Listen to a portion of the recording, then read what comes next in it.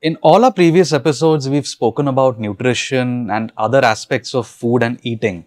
But what about exercise? This is something that a lot of us get wrong. There are so many myths, there are so many things we don't know about exercise. Do we do cardio? Do we not do cardio? Is it bad for you? And what exactly is resistance training and why is it that we at Fittr talk so much about it? All this and more in the latest episode of the Fittr podcast.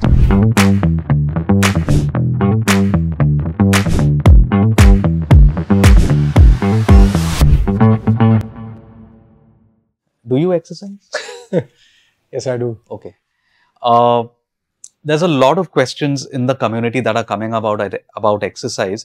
I mean, just maybe for our audience also, I'll just tell them, we've recently started a broadcast channel on Instagram and people can come in there and ask as many questions and you personally answer them. So in case you want to ask questions to JC, Instagram is one place.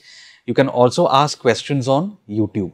And we'll definitely take them up in the show. And that's what I was coming to. We have taken a few questions. And a lot of these questions are about exercise, particularly resistance training, because that's something that you've spoken about from day one. Yes. Here's the very first question, in fact. This one is from Pragya Agarwal, and that's something that a lot of people would also want to know. In simple terms, what exactly is resistance training and what is the difference between strength training and resistance training? So there are basically three terminologies which are often used interchangeably. Okay. So you have strength training, you have resistance training, and then you also have weight training. Weight training, yeah. Okay. In a normal setting, all of these three mean the same thing. Okay. Once we get specific, then they mean different things. But for a layman, for general public, strength training, weight training, resistance training are often used interchangeably and they mean the same thing. Okay. Okay. Now let's start about resistance training. Okay. Resistance towards anything. So whenever you pull something against resistance, against any force, against any, let's say you're pushing against a wall. Yeah. The wall is offering you resistance, you know. Right. So that is basically the wall offering you resistance and you're trying to push. That's resistance training. Similarly, if you pick up a heavy object from the ground, the object on the ground is putting up resistance, right? And you're trying to pull it up, lift it up. There's also, you're working against gravity as well. Against gravity, right? So any sort of movement, which could be a push movement, which could be a pull movement, when you do it against any sort of resistance. Now this resistance could be an external object, could be a wall, could be an external weight, or your own body for that matter, would be referred to as resistance training. Okay. Okay. Now, often when we do resistance training, there are going to be some adaptations in your body, which primarily translate in the form of increased strength. For example, if you are doing, let's say, push-ups, okay, when you do first push-up, you'd probably not be able to do it if you are doing it for the first time. Then after a few weeks or maybe months, you'd be able to do 10, 20 push-ups easily. So what has happened? Your strength has gone up as a result of doing resistance training. So it is also referred to as strength training. Because you build strength, obviously. Yes. Now, a lot of people go to the gym and they don't lift their own body, but they lift external weights, which is the plates, the barbells, the dumbbells, right? And that's why it's also referred to as weight training. And yes, apart from this, strength is also a skill. So if you also want to develop certain skills, which is like doing specific movements, for example, let's say you want to do a Kipling pull-up, or you want to do, let's say, you know, a couple of chin-ups or a planche or HSPUs. Those are specific skills. Okay, so that could be also an end goal for a lot of people. Right. So I think you've already answered my next question, which is what are the benefits of strength training or resistance training? A, you spoke about building muscle or repairing muscle. B, you spoke about strength, improving strength, which is also a skill, also improving a certain skill. Any other benefits that we can They can improve your bone density. Yeah. Right. So strength training is basically insurance against future joint related problems. Besides, I think resistance training also provides sufficient stimulus to even your skin tissues, ligaments, tendons, and because it's also giving stimulus to your skin, it also kind of keeps you young.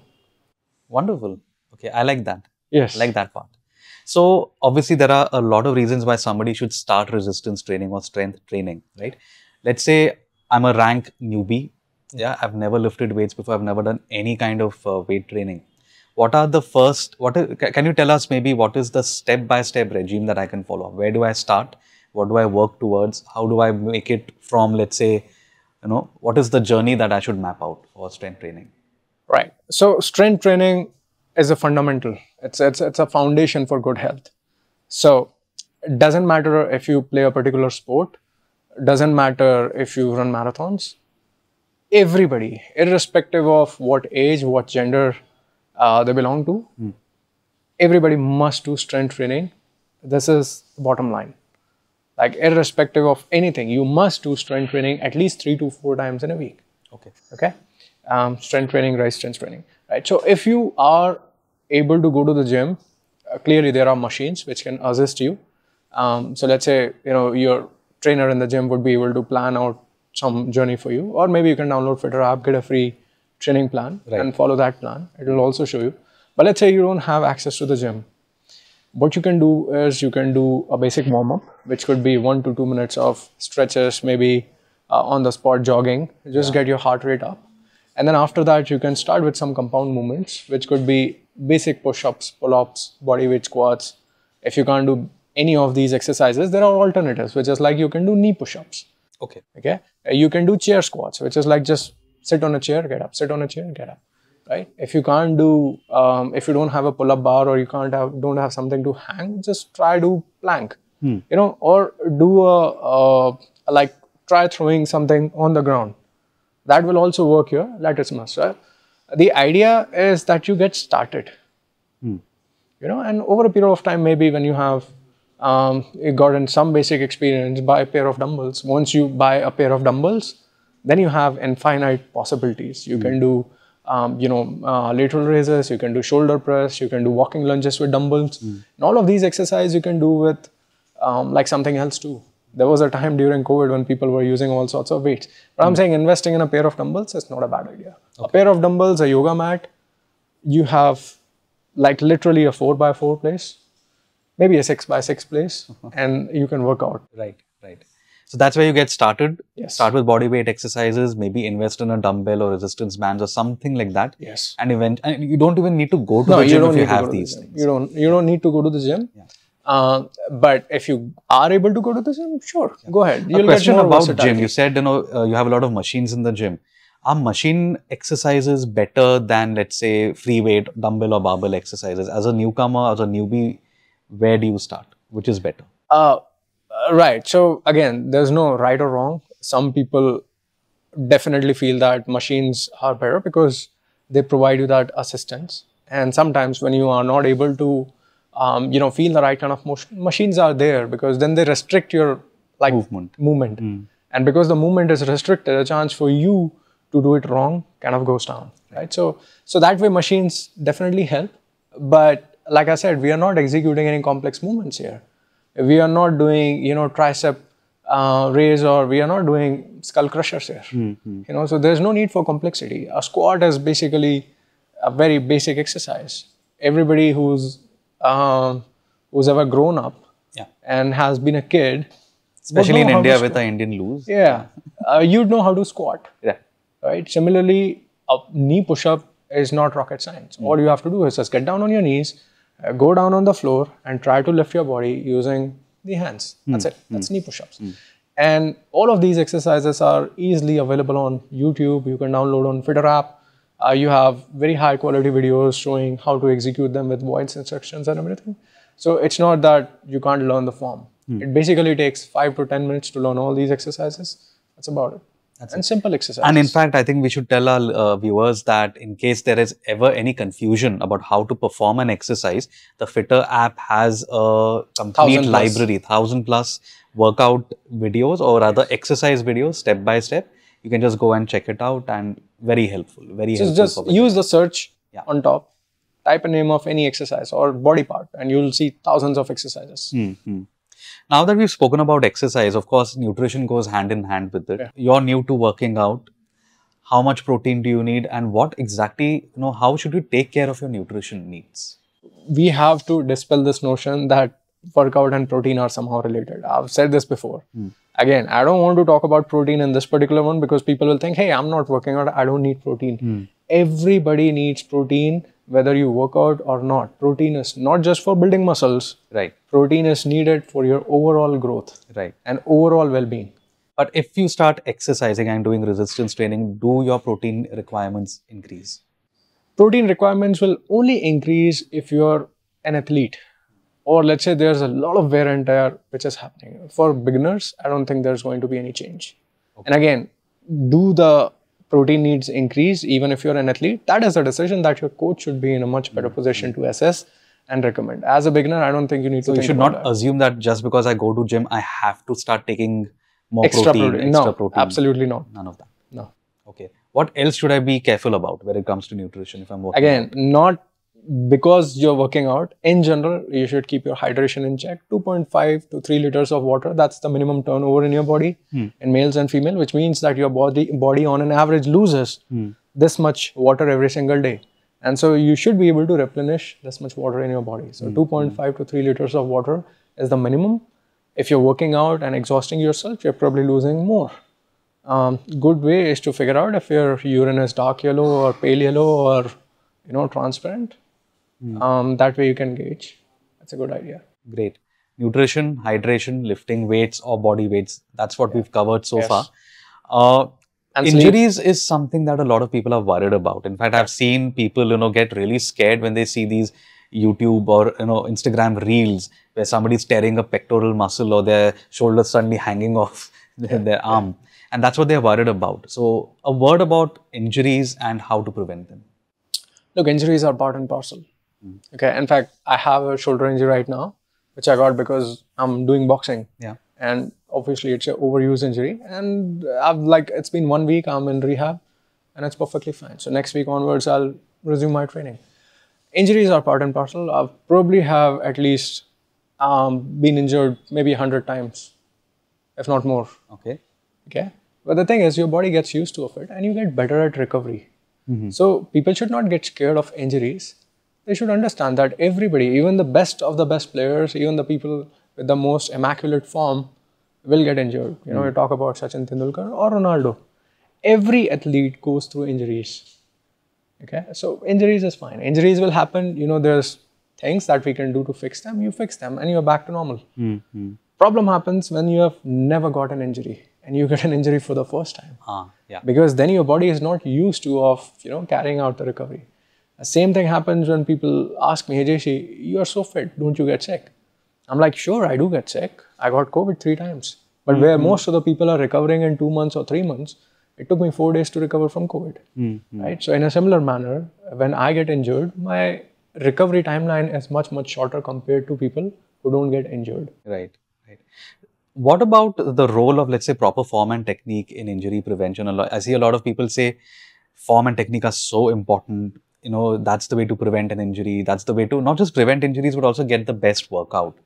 Your take on this? Do you need to be a science whiz to understand thermodynamics and physics? Not at all. To start working? Look, form and technique are important, no doubt about that. But as a beginner, you cannot expect somebody to have a proper form. But you can tell the person to not do ego lifting. What is ego lifting? Ego lifting is lifting weights which are beyond your capability. Okay. More often than not, the injuries are not because of poor form or technique, but because the load or the impact is too much. You're lifting more than you can. Think about it. If you have a car is driving at, let's say, 6 miles an hour, and it bumps into something large, the damage would not be substantial. But if the same car is traveling at, let's say, 60 miles an hour, the damage is going to be pretty substantial. Why? Because the speed changes the amount of, the impact is much, much higher. Yeah. Okay. So in a similar manner, when you are even doing something without proper form, if the weight is small, the chances of injuries are minimum.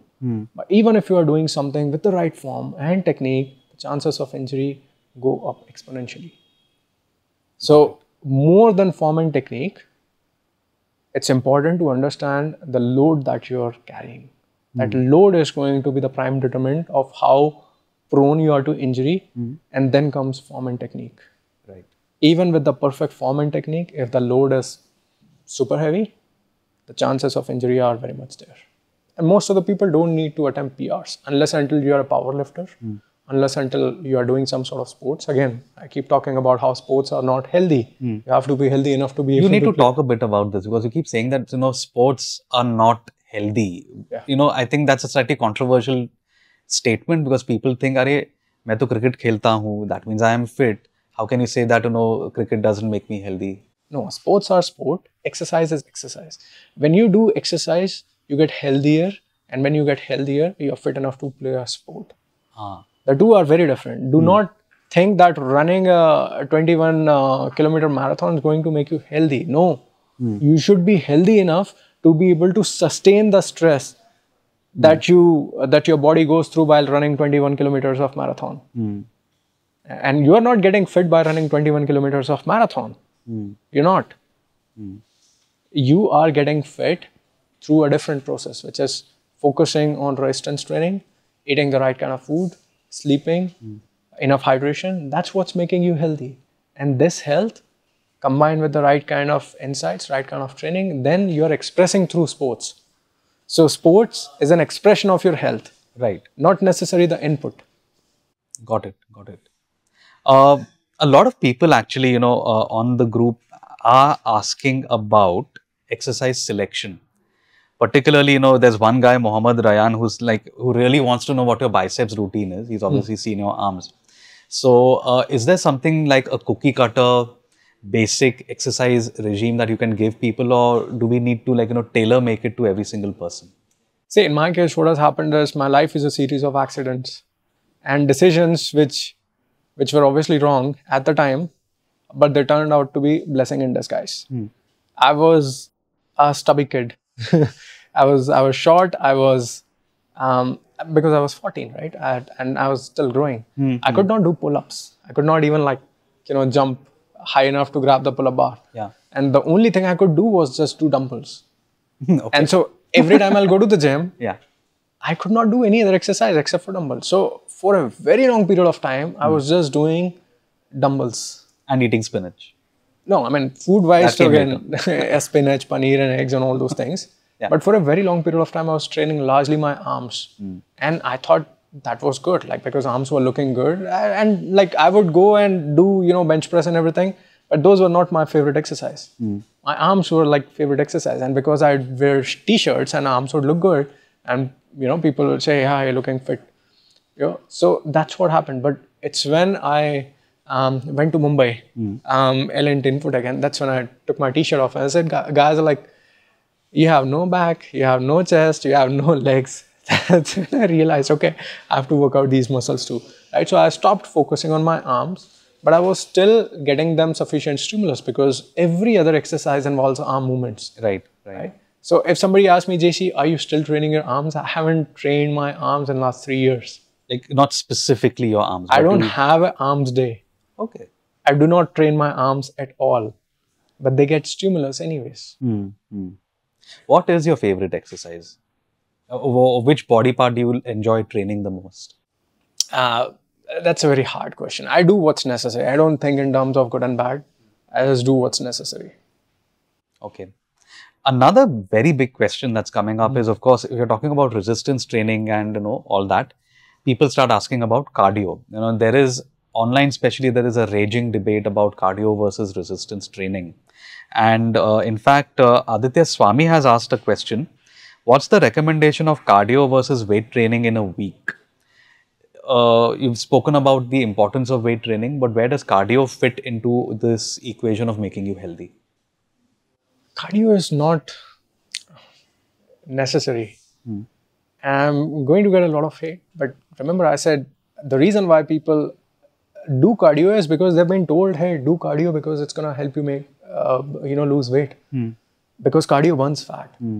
Without understanding that, yes, cardio definitely burns fat when you are doing it. But it also has a fat sparing effect when you're resting. To explain this, let me kind of go slightly into detail. So you know about aerobic and anaerobic training. Basically, when we breathe, we take in a lot of air, we take in oxygen, And this oxygen then goes into your lungs, and then from there the heart mixes up with nutrition and reaches out to cells. In the cells, we have substrates. A lot of people know about fatty acids and glucose, right? These are the primary substrates which we utilize. Yeah. Our muscles have both of these substrates. Muscles have intramuscular triglycerides, fatty acids, and they also have glucose. Now, the thing about these cells is they have a powerhouse, which is the mitochondria, right? And mitochondria can burn both glucose as well as fat in the presence of oxygen. Okay, but when the oxygen is low, then it cannot burn fatty acids or glucose because it needs oxygen. Mitochondria needs oxygen. But there is certain structure outside of the cell which is capable of burning glucose even in the absence of oxygen. So cytoplasm is what we refer it to. And in cytoplasm, it can burn small amounts of glucose in the absence of oxygen. So when you are training, basically you are training either in the presence of oxygen, where you are getting sufficient amount of oxygen on a continual basis, or you are training in an anaerobic environment where, let's say, you are not able to get sufficient amount of oxygen. So when you are getting sufficient amount of oxygen, that's referred to as aerobic training. When you're not getting sufficient amount of oxygen, it's referred to as anaerobic training. Any exercise where it becomes difficult to breathe kind of becomes an anaerobic training. Okay, and that's the exercise where primarily the fuel that's been burned inside the body is glucose. We also call it glycolytic training. Okay, and let's say if you are doing cardio, you can do miles and miles of cardio, and people are breathing, right? Even though they are like, but they are continuously getting oxygen. That's how they can run 21 miles. But the minute you do, let's say, a bench press, you cannot do a set for 5 minutes. Right. Because it becomes incrementally harder to breathe. So that's when the training becomes glycolytic. Now, the thing about any exercise, be it cardio or be it any kind of aerobic training or anaerobic training, it's kind of a stress for the body. Okay, it's not chronic stress, it's the right kind of stress. But your body has certain adaptations to any kind of stress. The body follows a very simple principle of depletion and supercompensation. This principle says, at times of stress, if my body is losing something, at times of rest, the body will try and recover the same thing. So when a lot of people do cardio, like initially there will be some glucose burning, but over a period of time, sustained oxygen, they will burn a lot of fat. So people are right in saying that cardio burns fat. They are burning fat. But because it's also a stress, body is recognizing the stress. What is the body going to do when that person is resting? It's going to spare fat. And it's going to improve glucose oxidation. Okay. Because the body is going to anticipate that this person is doing marathon and he needs fat. So sustain that long activity. So instead of burning fat while resting, it is going to start storing fat while resting. Okay. So any activity that you do that promotes fat burning, it is going to have a fat sparring effect while resting, and that is not good for you. Because that makes it very, very difficult for you to build muscles. It also makes it difficult for people to lose weight. Right. So but let's say a person does want to do cardio, because a lot of people... Then do it. Yeah. Then you don't care about anything. So look, if you want to do cardio, if your primary goal is not to lose weight, lose fat, build muscles, go ahead and do it. Omar has the same question. In fact, two people have the same question. Is adding cardio with strength training good? Should you do cardio and weight training on the same day? Does one come before the other? I think there's still a lot of confusion about this. So like I said, because the two training modalities are very different and they have different adaptations in the body. Body responds differently to strength training, and body responds differently to any kind of aerobic training. So there's going to be an interference effect. Because now body is confused. Hey, is this person going to do cardio or is he going to do weight training? So what happens is you derive none of the benefit out of the two. And by benefit, see, cardio is probably just stamina, endurance, nothing else. And it will definitely have like more, it will promote mitochondrial density, but weight training promotes mitochondrial efficiency, which is even better. We don't have to get into it. Yeah. But for the time being, coming back to the question, there's going to be some sort of interference effect. And so it's better to separate both of them. Not do them on the same day or in the same workout. And I'm more worried about the interference effect on the weight training, not the effect of weight training on cardio. Right. So if your primary goal is to build muscles, cardio is going to have an adverse effect if you combine cardio with weight training. So if your goal is to build muscle, build strength, do weight training, and focus lose on that. weight, yes. Yeah. And lose weight, do weight training. Cardio, if you enjoy doing it, you can do it, but on a separate day or at least not in the same workout. Yes, not in the same workout. Not in the same workout. And what you can do instead is, you can do HIIT, because HIIT is also glycolytic. So HIIT and weight training, they are largely similar. Really? Yes. Okay. Same. Because I had, in my mind, it was like HIIT is very similar to cardio. No. Okay. See, in HIIT also, it becomes very difficult to breathe. Yes. Yes. So the primary fuel substrate is going to be glucose, because your body cannot burn fatty acids in the absence of air. So HIIT and strength training mimic the same kind of effect in the body. I think now I understand why Nusair, whom you've been coaching, is doing HIIT and is actually building muscle. Yeah. So HIIT and weight training are complementary. Again, HIIT, weight training, can you do them both on the same workout? Yes, absolutely. You can do them. Yes. What follows which? Which do you focus on first? HIIT is going to be slightly more difficult. So you can start with HIIT and then finish off with weight training. But let's say, so you can also do alternate on alternate days. Depends on what your primary goal is. Okay, if you are looking to build serious strength, then you should lift your weights first. So whichever is more difficult for you, do it first and then do the other one. I think you've really cleared up a lot of doubts that people had about resistance training. Now I want to address certain myths. Sure. Because they've been around for donkey's years and they refuse to die. But, how much is a donkey's ear? Not a donkey's ear, like, thousands of years is what I meant. Yeah, that's donkey's ears. I'm not referring to these ears. Like, I know dog ears, like 7 year, 7 human years. The donkey takes a longer time to understand things, so it just feels like it's a very long time. Oh, so it's not really, there's no such thing as a donkey ear. No. Okay. It's just that, oh God, not again. Here we go again. It's that sense. Okay. One very big myth, JC, is that women should not do resistance training. They should not lift weights because apparently it will make them bulky or manly. I know it's a pet peeve. This myth has been around for such a long time. And but see, women have always been lifting weights. Like just carrying around their babies. Babies are weights. Yeah. I mean, not in the strictest sense, but babies are weights.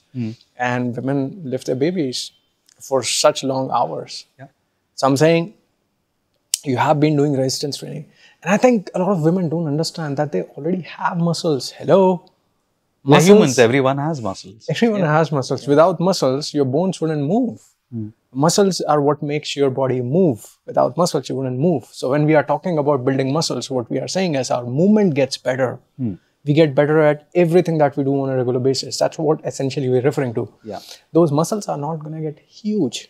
See, I think that's the problem they have. Will they start looking like some kind of bodybuilder? No, that only happens when people take drugs, steroids. Without steroids, it's simply not possible for somebody to get big enough. I've been training for 24 years. My weight is 68 kgs. I'm not like a freakishly big guy. I'm a small guy. But I do have good muscle insertions that make my body look more aesthetic. What about women who are told that they should lift very light weights because, otherwise they will lose their femininity? Doesn't even make sense. Okay? I mean, I'm not talking about you go and do your PRs. Obviously, I'm against, doing PRs unless until you're like a competitive athlete. You shouldn't do PRs. It's not safe. But I'm saying, hey, doing 15 to 20 reps of a decently challenging enough weight, that's not gonna turn you into She-Hulk. In fact, most of the well-toned women out there in the world, they do resistance training every single day. So I don't know where this myth originated from, where it came from. It's just a very, very stupid myth. So women start lifting weights if you're not already. Yeah, and don't take drugs. Well, that I think women, men, guys, girls don't do drugs. Yeah, so as long as you're not taking any exogenous steroid, any exogenous testosterone, you're not going to get bulky. Got it. It's simply not possible. It takes years and years of dedication and patience and, like a proper diet and sufficient amount of protein, hydration to look decent. बड़े muscles तो दूर की बात है. बड़े muscles तो बहुत दूर की बात है. Which brings me to the next myth, which is again about resistance training and individuals. A lot of people think it's only for young and fit people. If you are of a certain age, if you're older in your 40s or 50s, then you should not be doing this. You should basically take a walking stick and go out and walk. Well, honestly, I feel like if you did resistance training, you would not need that walking stick.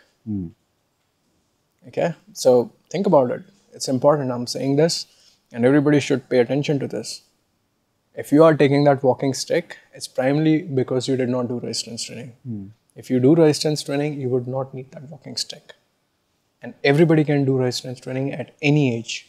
Whether you're a kid, whether you are an adult, whether you're an old guy in your 70s and 80s, or even if you are like 90s, you can do resistance training. Do under supervision. Yeah.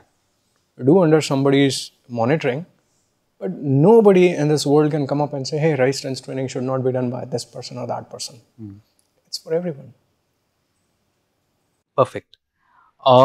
We've already kind of mentioned this, but maybe you could, elaborate a little more. The myth that you need expensive gym equipment in order to get an effective workout. No. We can work out at home. Nusai is working out at home for the last 3 months. He's built up decent muscle mass, looking much, much better. 3 months. So I don't think, and this was primarily the reason for the whole collab. Like, we wanted to dispel so many myths around vegetarian diets, traveling, the whole excuse about I don't have time, and I don't have access to gym.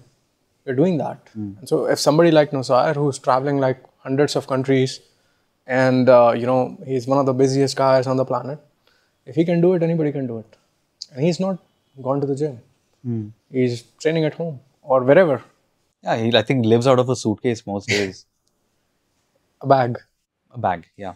Wears the same kind of clothes also. So I figure like he probably carries not more than 2 or 3 t-shirts.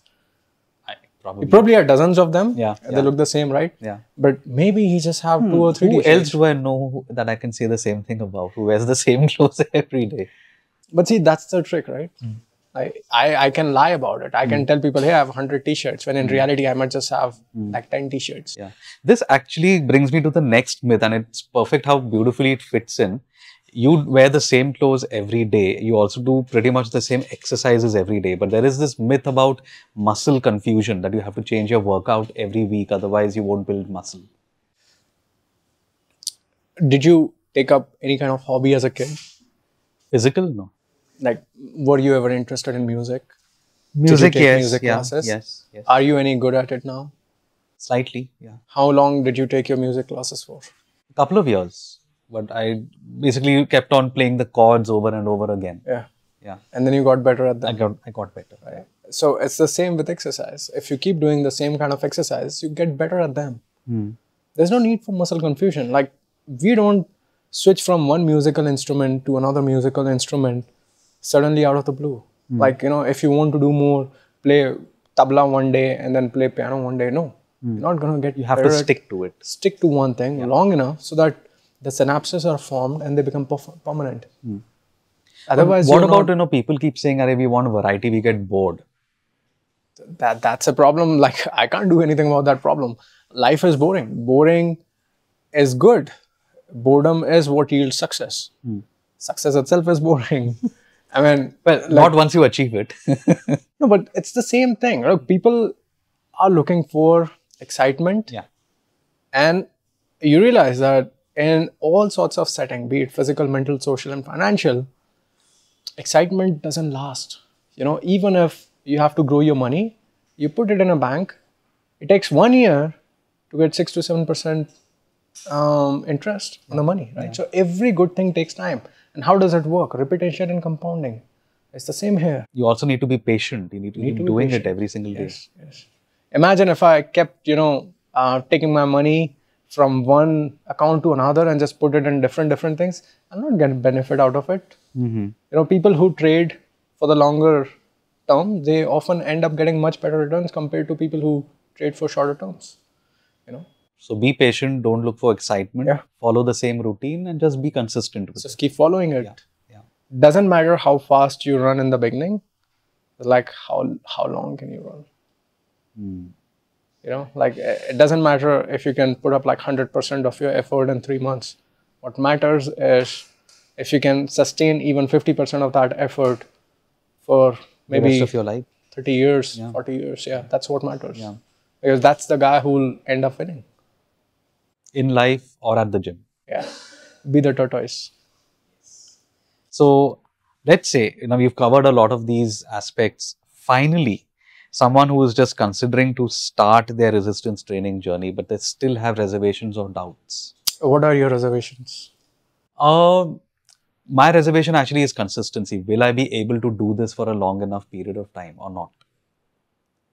What if, I get bored of it and I give it up, or what if I don't see results? Tell me, JD, seriously, what choice do you have?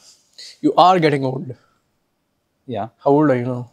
44. 44, right? In a few years. I mean, you're not doing bad for a 44-year-old guy, but I'm saying you can do better because your competition is with not with me. I'm like 37, turning 38.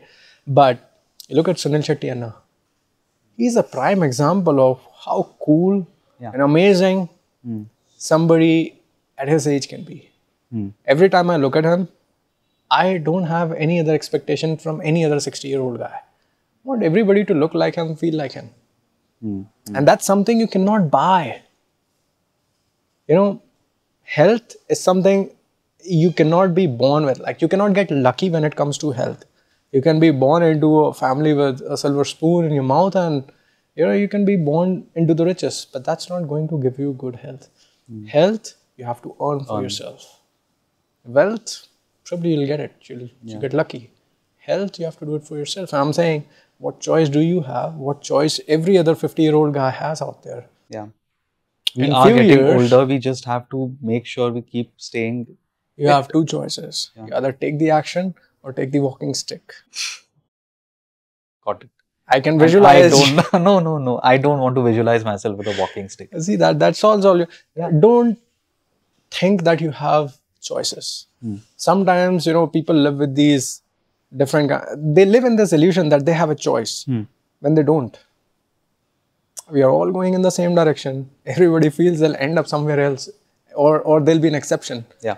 Never happens. Everybody is moving in the same direction. Some people are enjoying the journey. Some people are effing it up. Okay. Once you recognize that we are all going in the same direction, then you realize that you don't really have a choice. If you don't really have a choice, you do what's necessary. And what's necessary is resistance training and taking care of your health. Amongst all other things, yes. JC, as always, a great conversation. Thank you so much. Thank you. That's it for this episode, but I know all of you have a lot of burning questions. So here's what I want you to do. If you are on Instagram, do join the broadcast channel. You can go to Fittr with JC and join the broadcast channel. You can ask your questions, and trust me, it is JC who's answering your questions. It is not AI. If you are watching this video on YouTube, comment below, ask your questions, and we'll make sure that the questions reach JC and he takes them up in a future episode. Also, why don't you just go ahead and join our Facebook community or download the Fittr app. If you have any questions, use the hashtag AskJC, and we will make sure that JC is given these questions and he takes them up in a future episode. Till then, stay fit, keep learning, and keep watching the Fittr podcast.